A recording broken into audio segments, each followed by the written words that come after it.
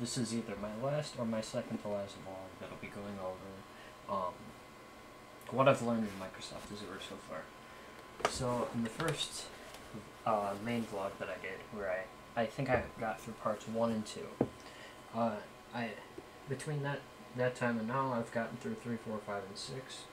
That's just because part 1, 2, and 3 are a little longer because it's kind of just breaking in some of the key concepts, and then it just dives a little deeper into some of the specific stuff that's nice to know for 4, 5, and 6. So I'll start off with part 3, I guess. So the first one is going through the Internet of Things, and it breaks down. There's one thing I remember. Yeah, here it is. It's the Azure Sphere. It's kind of like a gateway between the virtual world and the physical world. So, like, for an example, I think they gave was like a vending machine. So, like, if you have that vending machine and it's running low on a specific product, the Azure Sphere can communicate that to a server, which then can communicate that via some kind of interface to alert you, or the whoever sends you the goods to alert you that it's running low, and then they'll make sure to add that to your shipment, or communicate that with you. Yeah, so it's pretty much just kind of a gateway between the virtual world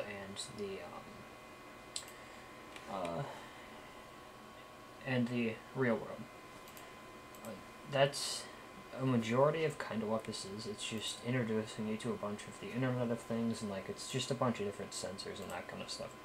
Is pretty much what it comes down to at the end. Like those things are used for different products and that kind of stuff. This one's just more of a larger based one because it's through Microsoft Azure. And then, what is it? I can't remember. What was this one? Best AI services. So, like, these are the different, what are they? These are just kind of the different bots and that kind of stuff that use that'll, like, do things for you. Like, they'll run maintenance on things and that kind of stuff, and, like, they'll just kind of do set tasks. And like bot services for interactive chat experiences. So like that's just kind of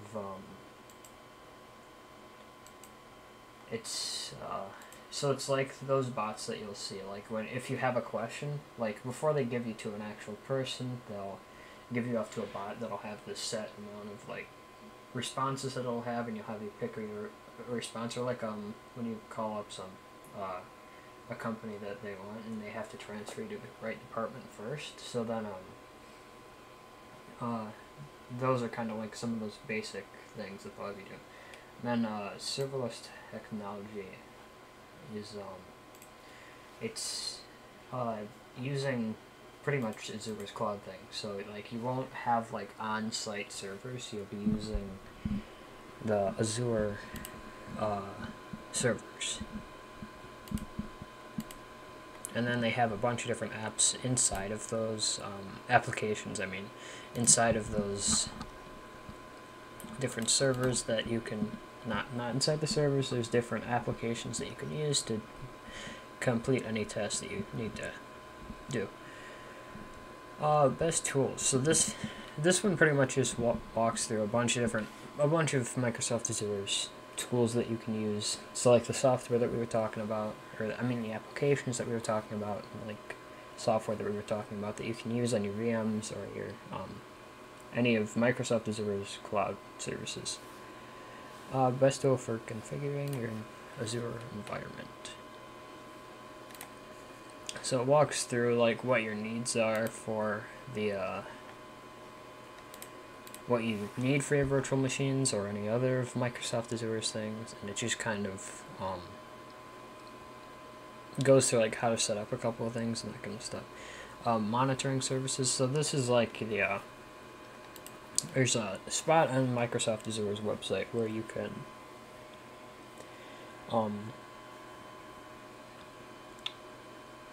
see like outages and that kind of stuff, and you can see all of like just all the statistics and that kind of stuff.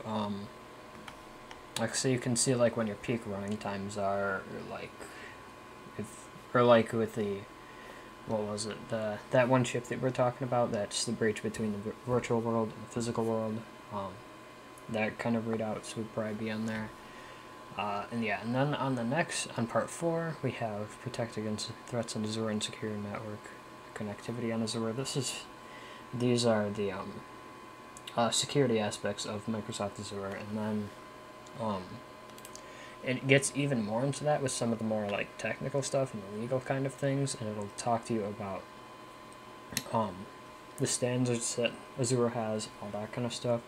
So like between a service provider and a company, you have to have some kind of agreement so one doesn't overstep the other, kind of. And then it broke down, and I don't know if it was in this one or the last one where it was breaking down like, oh, it's in the last one, but yeah, so that was just kind of availability as well. And then in part 6 was what I was talking about. They so okay, so I'll go back to that, but so this is where they, I believe this was, yeah, the TCO calculator. This is the calculator that you can use to figure out a bunch of different savings in costing, just estimating costing. So like I think this one's still saved from when I did the lab. Yep, and we'll just next. Yeah, so then it was breaking out all the different estimates and savings and all that kind of stuff, and like what it would save you, and like the difference between on-premise and Azure cost breakdowns and what you'd be paying for. Yes, so, oh yeah, and then on the last part that I was just talking about that I said I'd go back to, it was in part 6, it's the last one, the SLAs, it's service level agreement. So it's kind of like an agreement that a company and a service has between them, and it broke down like that there is a difference between 99.9% and 99.99%, and like yeah, here it is. So like if it's just 99%, you can have an entire hour down per week without your service operating, or 7.2 hours in a month, or 3.65 days in a year. And they broke down that can be a big deal if you're trying to run your company, and if every week your service is down for 1.6 hours, that's a lot of time that you're not operating. And then so then it said like, it's the difference between 99% and 99.9% is difference between an hour and 10 minutes. Yes, and it pretty much caps out at 99.9%. Because anything over that is extraordinarily hard to maintain and everything, because human response times aren't that quick, and if there isn't a human there, it's some software that's doing it via a bot. So so the bots will have to upkeep everything, and they might not be able to fix it in a super fast amount of time. So it's just kind of, yeah, so then it breaks down here with I believe this is an example.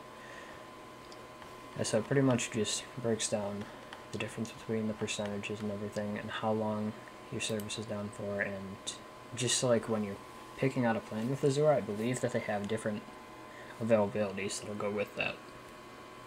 Yes, that's just a quick summary of part 3, 4, 5, and 6. I have several other vlogs that I've been doing throughout the thing, where I've physically walked through it and broke down everything in the labs. So you can go see those if you want to, and then that's pretty much it for the Microsoft Azure stuff that they've had us do. I'll probably end up watching a few videos and that kind of stuff, just to kind of prepare a little more before the exam. I believe I'm going to be taking a practice exam, and after that, this is probably the last vlog, because there's only so much more I could go over with that, and it wouldn't be an overly long video. It would probably be like 1-2 minutes of me just saying what I did to prepare for the exam and how the exam went. That would be about it, but I just kind of went over that anyway. Yeah, so that's probably it for the Microsoft Azure vlogs.